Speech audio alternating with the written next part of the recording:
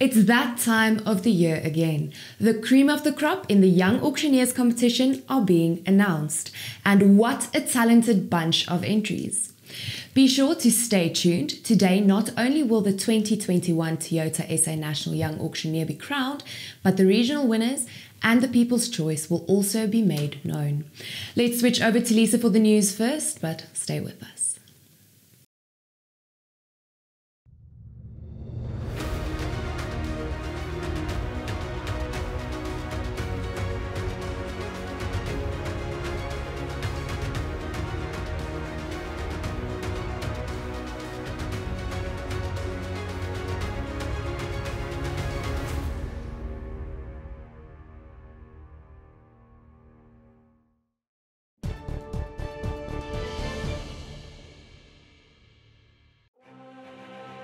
AGT Foods Africa, from producer to the world. Welkom by vandag se nuus. 'n Dragtige boeraan koei is van dese week vir 'n rekordprys van R600 000 by Hurwitz Farming se jaarlikse somerveiling van die hand gesit. Die koei genaamd Cecilia is uit Zambiese lyne en is meer as 8 maande dragtig. Sy is deur Hurwitz Farming aan Arturo Kuturi van Mutanda Farm in Zambië verkoop. Dis 'n nuwe rekordprys vir 'n dragtige boeraan koei in Suid-Afrika. En Sauvignon Blanc Suid-Afrika het van dese week die wenners van die 2021 Sauvignon Blanc Top 10 kompetisie aangekondig. 7 van hierdie wyne is van die 2020 oesjaar. Vanjaar se Top 10 sluit in Diemersdal se Sauvignon Blanc Reserve 2021, die Flagstone Free Run Reserve en Kleine Zaltse se Family Reserve Sauvignon Blanc 2020. Ander landgoedere wat die Top 10 behaal het sluit in Le Grand Domain, Spier 21 en Steenberg. Plaas Media het na afloop van die aankondiging met R.J. Botha, voorsitter van Sauvignon Blanc SA, gesels. In die top 20 was daar was 'n paar plase wat 2 wyne ingehad het. En dit wys vir ons dat die proepaneel was baie konstant. Hulle het baie goed geproe. En daar was 'n ongelooflike verskeidenheid van wyne wat vir ons belangrik is. Dit wys dat Sauvignon Blanc en die diversiteit wat ons in Sauvignon Blanc in Suid-Afrika het, is baie gesond. Ek dink dit is wat Sauvignon Blanc van Suid-Afrika so aanloklik maak vir die wêreld daar buite ook. Ons kan ongelooflik baie verskillende style maak. Van Darling, van Durbanville, Stellenbosch, Elim, Elgin, almal het 'n unieke karakter en maak unieke wyne. En ek dink dit is baie belangrik. Ons is mos 'n colorful nation en ek dink dit is belangrik dat ons hierdie unieke Sauvignon Blanc van ons ook aan die wêreld kan wys. En so sê R.J. Botha, voorsitter van Sauvignon Blanc Suid-Afrika. Ons sal ook later oor hierdie geleentheid volledig op Plaas TV berig. Die wolaanwyser was tydens van dese week se wolveiling basies onveranderd en het teen R163,22 per kilogram gesluit. Die verkoopspersentasie was 96,15%. Dit was die 9de veiling van 2021-22 wolseisoen. Die meerderheid van die aanbod het bestaan uit fynere wol met 'n eweredige verdeling tussen lang en medium lengte wol. Die volhoubaar geproduseerde wolle het 36,2% van die merino aanbod opgemaak. Hier is Heinrich Victor van OVK oor van dese week se veiling. Nou die gemiddelde skoonwolpryse vir die seleksie binne die verskillende mikron kategorieë goeie lang kamwol MF5 tipes was soos volg. 18 mikron daal met 3,1% en sluit teen R240,84 per kilogram. 19 mikron verlaag met 2,8% en sluit teen R200,65 per kilogram. 20 mikron is 4,3% af en sluit op R159,84 per kilogram. 21 mikron verlangsaam met 3,2% en sluit op R157,09 per kilogram. En dan laastens 22 mikron daal met 3,4% en sluit op R134,60 per kilogram.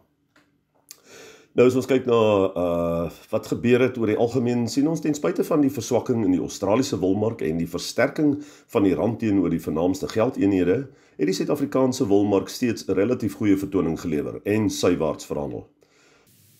En so sê Heinrich Victor van OVK en dit is dan ook vandag se nuus.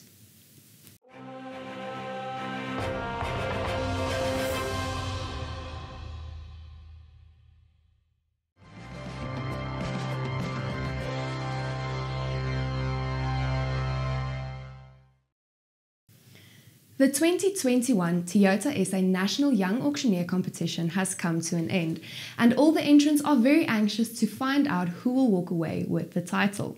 However, before we get into that, here to talk to us about their involvement is Soya Jita, Senior Manager of Corporate Sales at Toyota SA.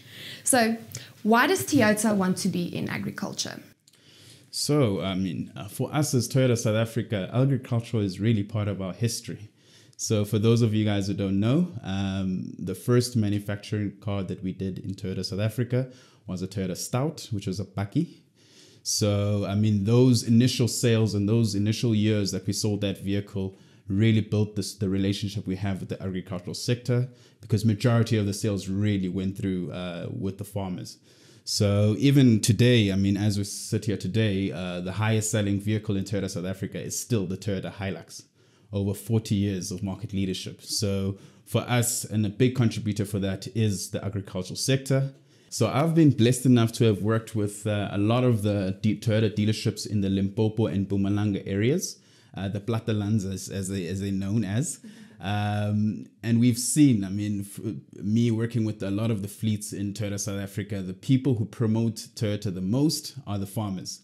So on our side, we very happy to still support the farming industry and the agricultural industry, and of course on our side continue to try and grow the industry as we as Toyota South Africa grow. So what was your impression of this year's competition participants? Yeah, quite interesting. I think it was quite impressive. I think we know these days with the lockdown, we have a lot of video conferences and a lot of events that are done through video conference.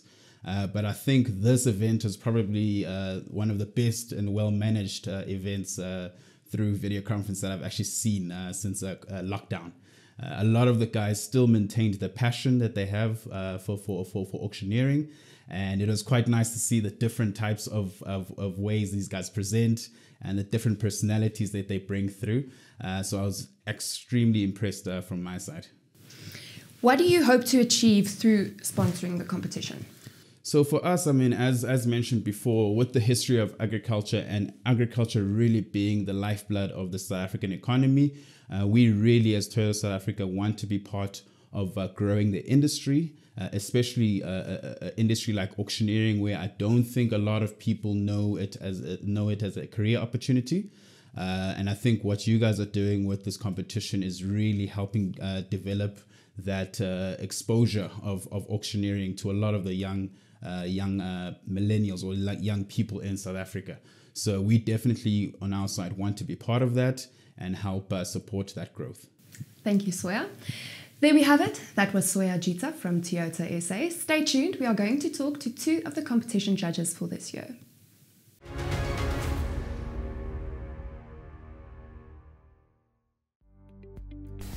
Goeiemôre kykers, die week se kommoditeitsmarkverslag is basies 'n presiese herhaling van verlede week se met dieselfde pryse wat gestyg en gedaal het. BSA 2 karplaspryse in week 40 van die jaar het met 2.4% gestyg, terwyl die C2 prys met 0.8% op is en die speemkalfprys wat onveranderd gebly het. Wat lamkarkasse aanbetref, het die A2 prys met 4.7% gedaal, terwyl die C2 prys met 7% gedaal het. Hierdie dalings is redelik normaal vir Oktober met die pryse wat gewoonlik in November weer begin styg na Kersfees toe. Die speenlamprys het met 2% toegeneem en die varkvleisprys het onveranderd gebly week op week. Die wolveiling van die afgelope week het 0.1% swakker gesluit as die vorige week. In dollarterme het die prys egter bietjie gestyg met die rand wat ongeveer 1.6% swakker was tussen die twee veilings. Geelmielie-prys het met 3.7% gedaal week op week, terwyl die koringprys 0.5% gestyg het. Sojabone is 3.2% goedkoper met die sonnebloemprys wat basies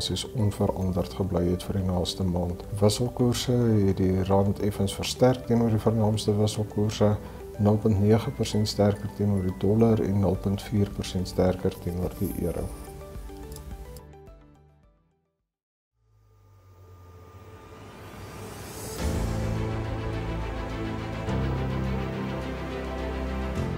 Farming is known for the risks involved, and at AgriSeker we understand farmers' needs and risks. AgriSeker is a specialist underwriting manager in the crop insurance market whose vision and goal is to provide an agricultural risk management service to our clients in order to play an important role in maintaining food security. The AgriSeker family is there for farmers so they can do their best to feed the country. Ask your insurance broker or find us online at www.agriseker.co.za.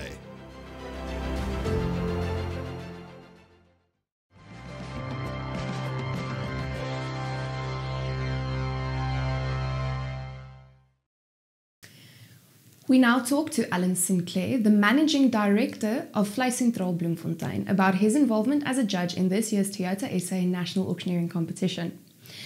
Alan, compared to last year's competition, what was your general impression of the entries this year? Compared to last year, there's a bit of a step up. The entrants have really prepared. A couple of them stepped up and brought with a new dynamics with as well to the auctioneering in preparing themselves and the homework they've done beforehand. So I think there's a big gap between the top entrants and the bottom entrants this year, where last year we were a lot closer. What would you want to see from next year's entrants, whether the competition is online again or hopefully in person at agricultural shows? I think I'd like to see the entrants take the competition very seriously. It's just not a thing that you enter and think, hey, yeah, we're going to do well, and just get a friend to quickly take a video of you auctioneering something. They must take it very seriously and know there's a step up to go to a new job, or there's an advantage that comes along your way with winning this competition. What would you say is the component that entrants most struggle with online entries? I think it's a little bit of stage fright and camera fright. They're not used to just talking to a camera. I think they struggle with that. And then the other part as well, once you've got a live audience, you can interact with them. At this stage, you've only got a camera that you're working with, so you've got no feedback. And I think that's what they're struggling with at the moment. Thanks, Alan. That was Alan Sinclair, Managing Director of Plaas Bloemfontein and a judge in this year's auctioneering competition.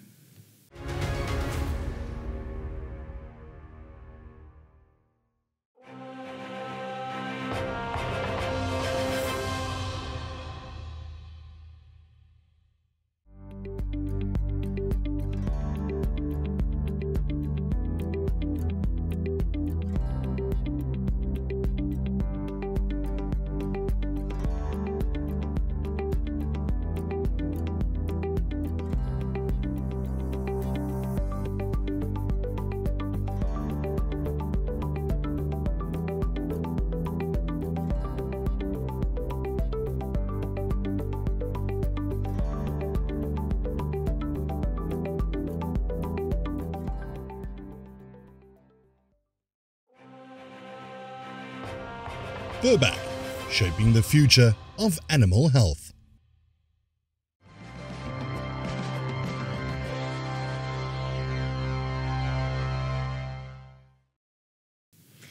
Up next, we talk to Appie Maritz, an auctioneer at BKB, about his role as a judge in the competition this year. Appie, this is your first year as a judge in the competition. What was your general impression of the caliber young auctioneers that entered this year? Good afternoon, Deirdre. Yes, thank you for the opportunity to part in this whole process. I enjoyed it very much, and I think as we as experienced people can also learn something from this, in a sense, not what to do and not what to do. But out of the candidates, I think they were around about 8 or 10. I can't remember the amount, but I think 3 or 4 of them, at least 3, can go further and can, with experience, make a career out of it. Some of them, I think you're going to cover it with the next question. But I think there's at least 3 candidates that's got the talent to make a career out of it. A lot of people think it might be easy to just record an entry video and send it in, but there are a lot of things to consider when you do this. What are the do's and don'ts when you want to do something like this? Okay, I I don't want to be critical because I know that most of the people are not experienced, but I must say one thing that was a little bit disappointed to me was the appearance. You know, if you want to present yourself to an audience or to people, you have to present yourself. And at least you're gonna when you record, you're going to dress properly. You're going to prepare yourself, and a lot of them didn't do that. They were not presentable to the audience or to an audience. That's what I think. And the other thing is, a lot of people think that it's only about the talking. It's definitely not only about the talking. And they think that if you can talk fast, like an auctioneer, you can be an auctioneer. That is not the case. I've learned that you get auctioneers that's very good and very effective without the fast talking. It's more to me about the knowledge that you have, the integrity that you have, and to present yourself to an audience and to get in sync with an audience. That's more like if you can talk properly and effectively and rhythm, that's a bonus. Obviously, if you go and sit there and you stutter, and it's not going to do the thing for you. But I think it's more important to present yourself well. That we spoke about that candidate that came second that we spoke about. He presented himself very, very well, and he was a good example of somebody that he stand there, he talk with authority, he know what he's talking about, and he present and the audience. If you do that, they take you seriously.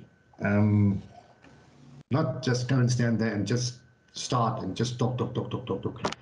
That's not selling, if you can understand what I mean. You were also part of an informal workshop and junior auctioneering competition at Boland in September. What are your hopes for the formal junior competition next year? There's definitely room for it. I think, obviously, auctioneering is a career. So for young people to start at a young age and prepare yourself for a career in auctioneering is good. So you can, I think what will happen is a lot of the learners will come and just do it for the fun. So, but that's fine. And then out of 10 or 20 of them, a few will maybe make it, or we can see talent in them. And once you've discovered the talent, it's good to build on that and to see. You can teach the people or take them to another level and encourage them. That's the word I'm looking for, to better themselves and maybe become an auctioneer one day. So yeah, I think there's room for it. As I said, a lot of them will just prepare just for the fun, but that's okay. And maybe later on in life or later on in this school career, you'll decide to, listen, I think I can do this. But it's all about confidence. It plays a big role in becoming an auctioneer. So you have to have confidence. If you don't have confidence, you can't present yourself, you're not going to make it. Definitely not. But I think the junior competition is a good platform to start the whole thing and to build it, to get more people involved. There you have it, folks. That was Appie Maritz of BKB and a judge in the Toyota SA National Young Auctioneer competition. Don't go away just yet. We will now find out who is the winner of this year's competition. Die groot ding van tye is dat het ons wys waarvan ons gemaak is. Of ons murg in ons pype het. Of ons sterk genoeg is. Of ons genoeg omgee. Daar gaan altyd tye wees. Maar die groot ding van tye is dat het ons net tyer maak. Ons stel bekend die selfs nog tyer Hilux reeks en die splinternuwe Hilux Legend.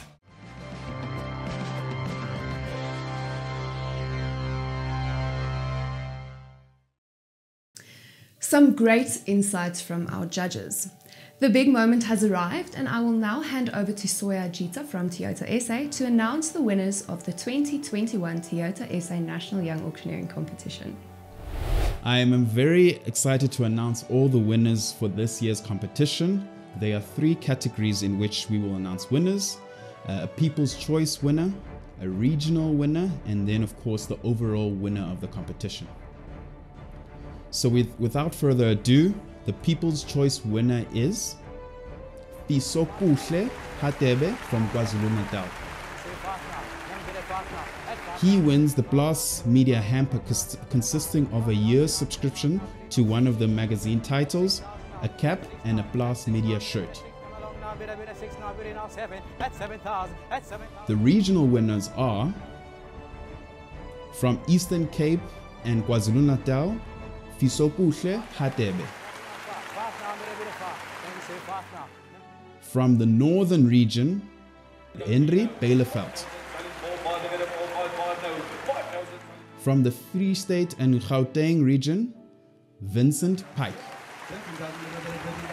From the Northern Cape and Western Cape, Chris Hussen. Congratulations to the regional winners. You each win an exciting Toyota hamper worth 2,500 Rand, consisting of a Hilux braai set, a wireless charger, a Land Cruiser travel bag, and a bush hat. Now for the big announcement. It is well worth mentioning that the top 5 positions were very close together, and second and first place really only differed by 5 points. In 5th place, Vincent Pike from Free State.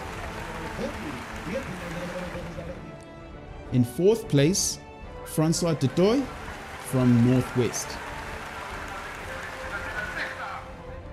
In 3rd place, Chris Hussen from the Northern Cape. In 2nd place, Fisokuhle Hatebe from KwaZulu-Natal. Our new Toyota Young Auctioneer of the Year award goes to Henry Bielefeld from Limpopo. Congratulations, Henry.